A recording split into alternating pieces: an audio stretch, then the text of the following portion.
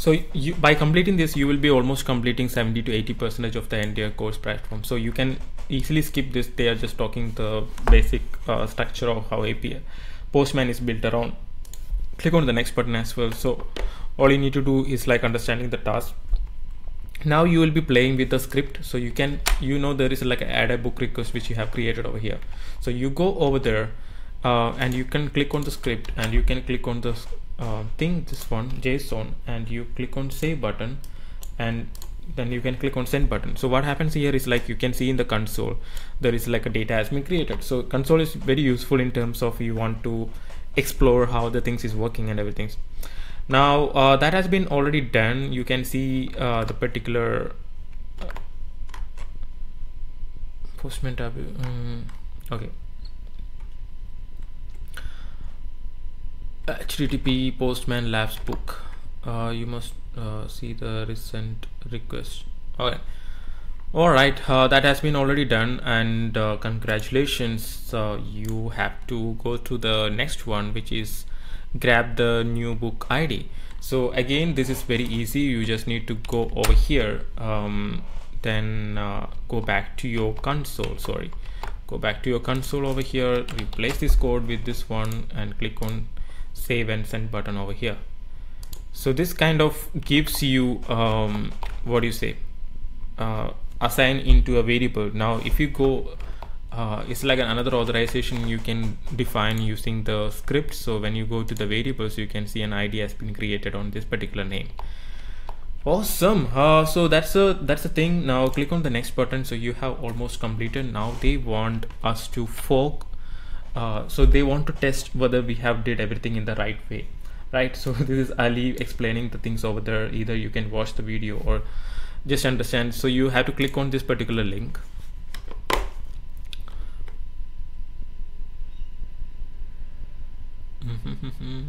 All right.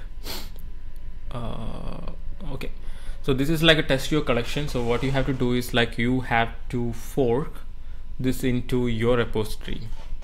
That's the thing which you have to do. You can see an option called create a fork, and the fork is being already created. And make sure that you choose your workplace, where the place where you have creating this, which is that one. Then you create a fork collection. So what it will do is like it will copy that collection into your repository. It's basically like how the GitHub forking is work. So then they can verify whether we have done everything in a correct way or not. So you can see this, both the collections is available right now. So they want us to go through the same thing and test it. So halfway submission.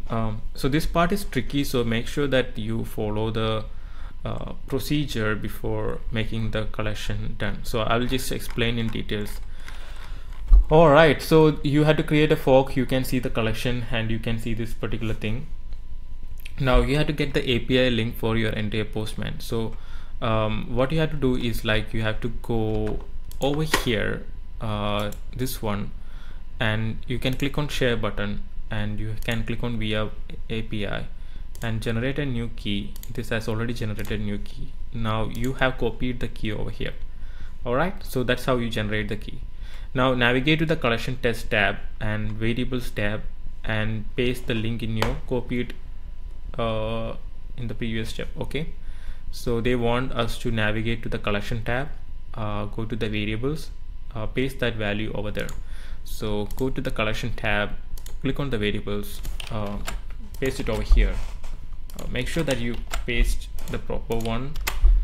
All right, click on the save button. I think we are almost there at the end of the program, and things can go wrong, so make sure that you do it properly, otherwise it's gonna be. Then what you need to do is like go to the test one, for example,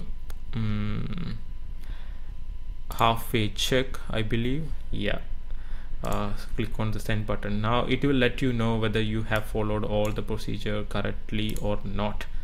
So if you have not followed anything correctly, they will let you know where you have messed it up. So I think I messed it up in one of the path where I think I might have not saved or something. So I have completed 15 out of 16 properly, so I have to go back and fix it, right? So that if you have already completed properly, then it's really good. Keep it up. So meanwhile, I'll fix this issue. Thank you.